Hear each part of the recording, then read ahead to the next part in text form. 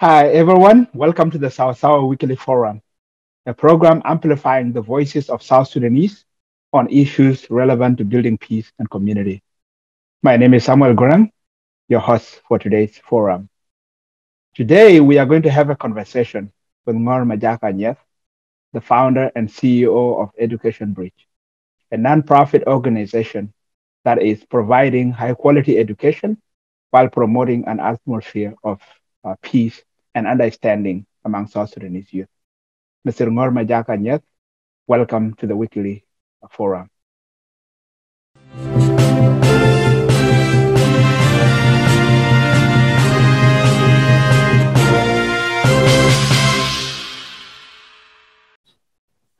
Thank you, Samuel. It's a pleasure to be here.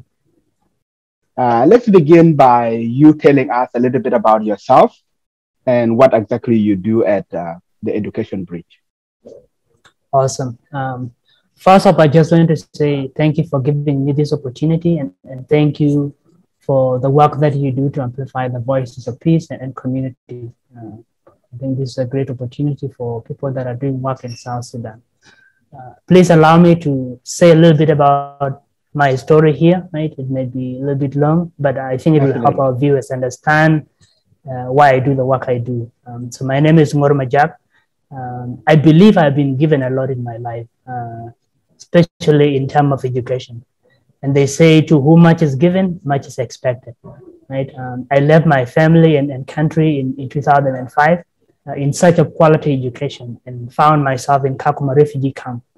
And that's where I received most of my primary education. In 2008, I finished my primary 8 and almost came to the end of the road. By that time, most of the schools were closing in Kakuma because of repatriation.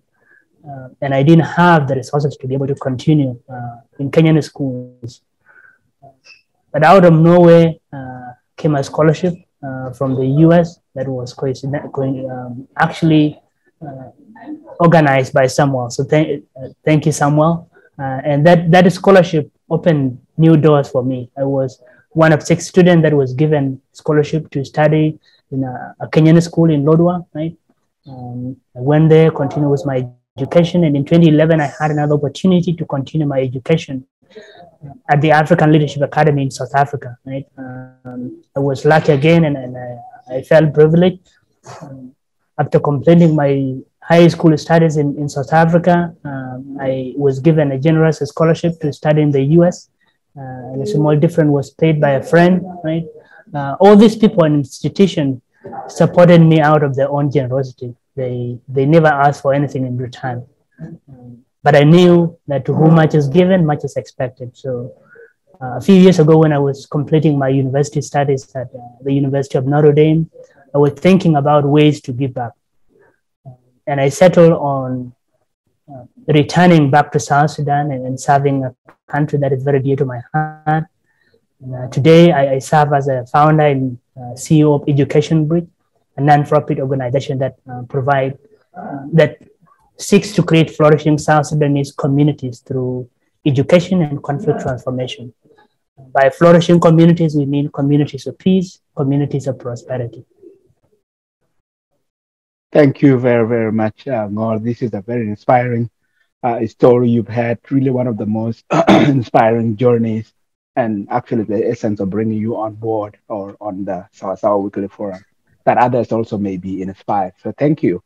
So when did you establish Education Bridge, and what exactly does it do to empower youth and provide quality education while actually promoting understanding and community? So I established Education Bridge in 2015 while I was still studying at the university. After completing my university studies, I returned back to South Sudan, and I've been working for the organization since then. Education Bridge builds schools, provides scholarships, and recently started training primary school teachers. We Academy Ngor and Greenbelt Academy Juba. Our aim is to build a network of quality secondary schools to prepare and equip young South Sudanese with the skills and attitude for harmonious living and servant leadership. We believe the youth are the hope of our country, We challenge our students to see themselves as problem solvers. I believe education should not just produce mere job seekers, but collaborative problem solvers. So we challenge them to embrace the social responsibility to serve their communities, right? And to celebrate our diversity as a country. We challenge them to look beyond most of the stereotypes that currently fuel harmful practices in our community, and stand up for a country that our fathers and some of our older brothers have really fought for. I believe this is a way to building a brighter South Sudan. In addition to the work of building schools, we do recognize that many of our families are not able to afford quality schools like Greenbelt, right? Violent conflict has left many of our families struggling to feed themselves. So to address this issue, Greenbelt provide need-based scholarship to promising boys and girls, especially at our Bor campus. We provide about 45 scholarships every year, right? Nice. We believe this is a way to be able to ensure that all South Sudanese who at least are willing and willing to work hard are able to access quality education and benefit from it. Of course, a lot has to be done, and I would encourage everybody to think about supporting education in whatever ways they can. We have millions of young South Sudanese who are outside education, and these really are our hope. We shouldn't have people outside the education system. So let's do our best. The third thing we are currently addressing is the issue of poor quality in primary schools. A lot of our children go through primary school without acquiring necessary skills to excel in secondary school and beyond, things like writing, communication. And the main reason for this is lack of quality teachers because of poor pay. A lot of people have left the education field because it doesn't really pay you much, and it doesn't allow you to be able to meet your needs. As we know, a lot of people in our community who are educated have a lot of people depending on them, right? So it becomes tough to work in a space where you are not able to meet your need. So that has led to a situation where there are no teachers, and therefore our schools are not performing. Education Bridge currently is trying to address this by training and placing our alumni, our secondary school alumni, in partner primary school with a hope of being able to improve instruction in this school. This is something we started this year in Bor, and we'll be expanding it to other part of South Sudan in the next few years. So those are a few things we are currently doing. We hope to be able to do more, and we ask everybody to really try the best to contribute in small and big ways to our country. Thank you very much. Let me just pick up on the last part that you talked about. You mentioned about like 3 programs, and the audience will actually see that for themselves. But really, I like this critical aspect that you just mentioned about really building a solid foundation of education for young people, especially at the primary, secondary, and then moving forward. It's actually one of the challenges that we face when I was at the University of Juba. You have students that come in, but really don't have a very good foundation, starting from the primary all the way to the secondary school. And so when you're trying to give them the university education, when they lack this foundation, that's actually like basically like building a house on a sand. So giving that foundation is actually something critical, and I think you should keep doing that. So thank you very much. So can you highlight some of the success stories of Education Bridge since it was founded in 2015?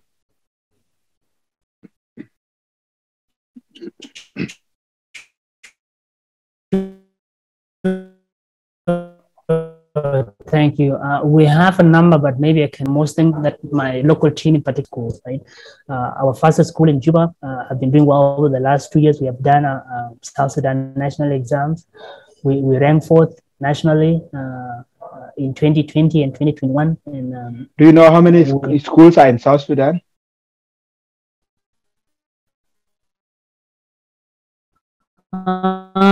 Secondary schools, I think that I did on that. But we have a number of schools and number of centers also that usually sit, right?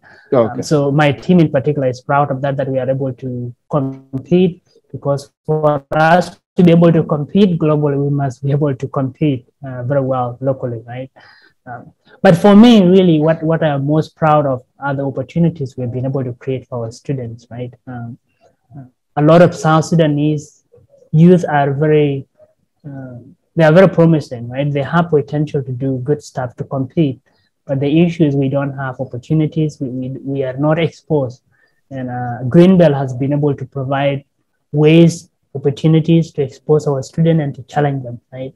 So we've been able to send a number of students to programs in the US for summer program, African Leadership Academy, right? We 9 of our students to South Africa, United Work College, right? And these are things I believe more schools should do, right? These opportunities allow students to get exposed, allow them to compete globally, and when they come back, at least they know where the world is, and they will serve their country with a knowledge of what we are working against, right? This idea of competing with your neighbor who really doesn't aspire much, I think is a problem, right? Of course, there's a big challenge, and when we took our students to the US, they struggled with a few things. In 2019, before COVID, we took 3 of our students to the US for a summer program, and we noticed a few things. For example, we need to improve on things like use of technology. Most of the peers, when you're in high school, you know how to use a computer, you know how to do research, right? You know how to communicate and present, and these were challenges for our school. But then the goal is to make sure that we can improve our education to a level where our students can compete with those students. A student from Greenbelt should be able to compete with a student from South Africa, from the US, from China, right? We should be able to provide the resources, right? So, for example, we have built a computer lab, right? Since we realized that was a big challenge, we embark on improving our resources, and one of those was building a computer lab, right? And we're now trying our best to make sure that the next group of students we send at least don't have those challenges, right? Those US programs were affected by COVID, but we'll be resuming them, right? And we hope that the next group of students we send will be more competitive. So those are a few things I'm really proud of. We can do more, right? But I think you start with one step at a time, and those are a few things we've been able to do that we feel proud of. Yeah, very well said. One thing at a time. And speaking of the challenges that you just mentioned, one of them being lack of in technology, and especially being able to compete globally, especially when they come to the US and other advanced countries. So what are some of the other challenges that you are facing on the ground? Because I'm sure you're doing amazing things, but that probably is not a walk in the park. So there are probably a lot of other challenges that you are facing. So what are those, and what can be done to address them? You're right, Samuel. There are a lot of challenges. There are a lot of challenges on the ground. Some of them are really things we can improve. Other things really need more improvement at a state level, at a federal level, right? But just to mention a few of them, our key challenge as a school, one of our key challenges over the past few years has been hiring and retaining quality staff, right? In South Sudan, we have to compete. So when we started in 2017, we committed to hiring only trained university graduate, right, as teachers, right? But that meant we had to compete with a lot of NGOs that tend to pay many times what we pay, right? And it became really tough, right? Sometimes you just get a university degree holder, but then you also need to train them, right? Because teaching in itself is just, people think it is something easy and anyone can teach, but really there are critical skills that you need to be able to deliver great instruction, right? So being able to tap the right people to teach has been one of the challenges, and I think a few things need to be done. One of the things we are doing right now is partnering with educational program to be able to bring teacher training to our schools. So for example, we have hired a teacher trainer who is currently based at our school in Ngor, right? This is somebody that that support our teachers on daily basis, right? On how to plan their lessons, on how to deliver them, on how to assess, right? Um, I think beyond that, there's a need for us to be able to improve the payment for teachers, right? Not just as Greenbelt, but as a country, right? I believe Greenbelt is one of the school that pay really well, but we still need to do a lot to improve. And the challenge coming with parents not willing to invest in education, right? So I think our parents need to understand that quality education is costly, right? And they should be willing to invest, right? You find parents are more willing to send their kids to schools that are substandard because they charge less, right? And then the issue of examination malpractice make it difficult for parents, I would say, to know what a good school is and what a scamming school is, right? But I think parents should understand that education is expensive, and for their kids to have good educational outcome, they should be willing to invest a little bit more. And that will allow us to be able to pay teachers more, be able to retain good people in education space, right? The second things that I would say is most of the work of educating and supporting young people is left to schools, right? Parents, especially because most of our parents are illiterate, many of our students are the first in their families to go to secondary school. So the parents feel like they cannot support them. These people know more than they know. And this really leaves a lot of a huge vacuum, because education is supposed to be a collaboration between parents and the schools. So there are some intervention that we designed to really improve academic outcome, but because the parents, the community is not with us, it is really tough, right? This problem is also worsened by the fact that there are many people in our community who are traumatized, many young people who are traumatized, and it is really hard to control them. The support system, both at home and within the schools, right? And this make it really tough for schools to be able to provide, good educational programs. Because if you come to school with issues, right, that are bothering you, those things need to be addressed. And right now, our community is just relying on sending somebody to jail, which doesn't work. Or sometimes they believe as a school we should just beat sense into the children, but we can't do that. Corporal punishment doesn't work, right? So there's a need for parents to engage more with the schools. I think there's a need for community to invest in psychosocial support to be able to ensure that people are the well-being is met, right? Because this is primary. This is something that we have to do before you can even educate somebody. Right? Those are a few of the challenges that I think we need to be able to address as a country, as a community, right? And some that we can address at school level. There are a lot more, but I think those three are the main ones that we have been struggling with as a school. Wow. Yeah, it seems you really have a lot on your plate to be able to address, starting from the teachers, training, be able to retain them, and even this kind of collaboration between the communities and the families. And I think, like you said, rightfully, it's not something that you can do alone. You need the systemic support to be able to do that. But let's hope for the best on that.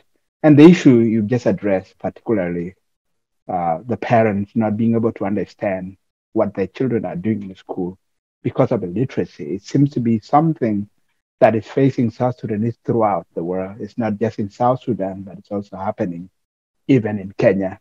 Kids who are sent to school with parents or mothers who are not educated, don't even speak Swahili, if it's in East Africa, and even in Australia, even in the US. That seems to be something that we are facing as a community, and I think we need to have a bigger dialogue as we go along on such kind of issues that are societal. So thank you very much for all you do. And you just mentioned earlier one of your flagship programs, which is connecting students to competitive and enriching opportunities, not just locally, but also globally, continentally. So taking students to Africa Leadership Academy in South Africa, where they meet the students from across the continent and be able to get to work with them. And also for the outstanding ones, being able to connect them to opportunities in the US and other parts of the world. Can you highlight a little bit about that?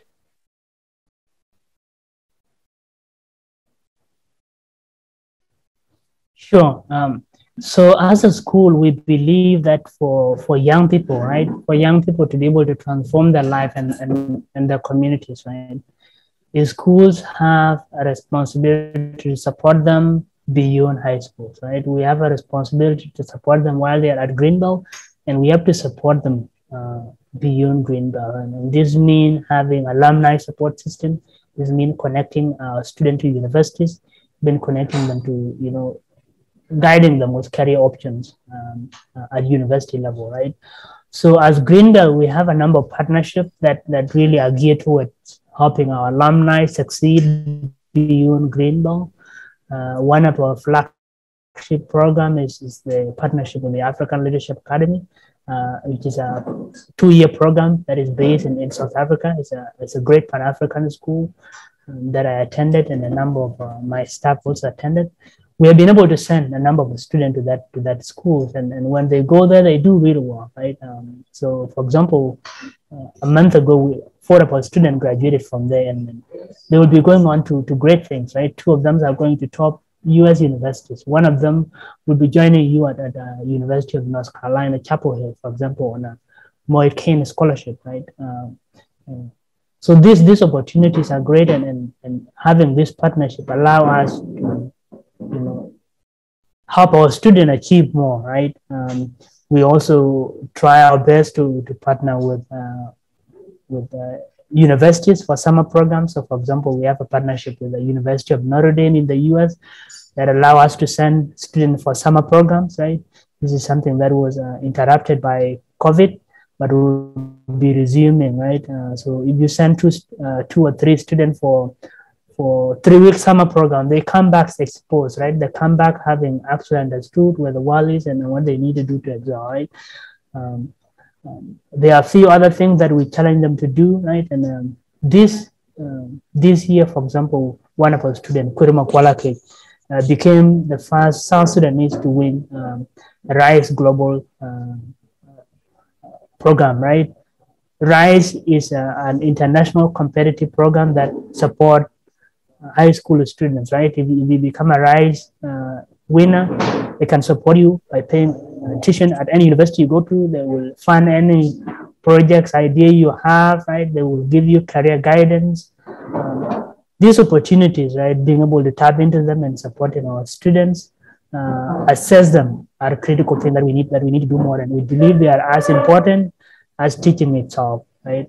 Because if you teach somebody, they go home and they don't know where to go next, right? The work that the goals isn't achieved, right? So I'm thankful to Paul Kun John Clay, who is really has been the brain behind the kind of support we are providing to our students to be able to access some of these opportunities, right? With time, we'll be able to do more and have more partnership. But as I mentioned earlier, Samuel, there's a huge need to raise the standard, right? Raise the standard at our schools, make our students globally competitive, right? This idea of just going through school, so you have certificate, but you cannot communicate, you cannot present your ideas, right? These things doesn't help us, right? So this partnership, though we have them, our students need to be able to compete, right, globally. Our role really is just to open the doors. But if you cannot compete, we cannot force our partners to take you, right? So we have to do a lot of work to be able to raise our standard. Right now, we have entry exams at Greenbelt, for example, for us to admit you. And sometimes people feel like, we are just being overstripped. But the idea is we need to have a standard of, academics that allow us to support you so that you succeed, right? But if you're just walking through education, right, it doesn't help you. It doesn't help the community. Yeah, that's great. I think you should continue to keep those standards, and over time also everybody will begin to also acquire. It's challenging right now because when you try to put those high standards, like you say, people will be discouraged, but the smart ones, they will see that and they will focus on that end. it will become a culture over time. So thank you very much. So some of the parents might actually be watching this, and their students might be watching this program that we're having with you. So um, and might want actually to learn about deeply about the programs that you have at uh, Greenbelt Academy in particular. So you have two branches, one in Bor and one in Juba, and that's like those are really a national programs that accept students from anywhere. So what is your message? You've already talked a little bit, highlighting some of the challenges you're facing and disconnects you're having with parents. But really, what is your message to the parents and to students who might be exploring their interest in joining your program?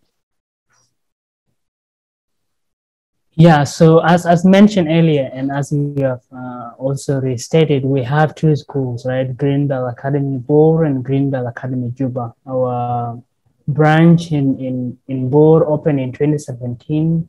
So we have senior 1 through senior 4, right? We only admit one in Bor, so our admission is currently closed, right? But you're welcome to enroll your students or go and inquire about admissions for next year, right?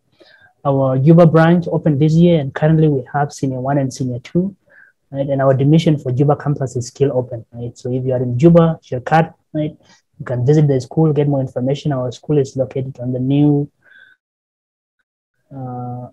Nimili Juba Highway, right? So you can visit the school, get more information. Strategic, yourself, yeah. Right? I think the most important thing for parents, the most important thing for parents to understand is that as much as you may not have had formal education, right, there's a lot of guidance you can provide to your students, right? So it's important that you assess the schools, right? You visit the schools and you help them with admissions decision where they go, right? You can't just invest in something that you cannot monitor, right? So make it a point to visit the schools, talk to teachers, and they will give you the information that you need to be able to support, right? For students, I would encourage you to think about your future goals, right? It may be fun to have a school that is not too strict on attendance, a school that allow you to be away from the school for 3 days a week and all of that, right? But it's going to bite you in a couple of years, right? Big bite. So it's important that you have to think about some of these things, and you have to make choices that will favor you in the long run, right?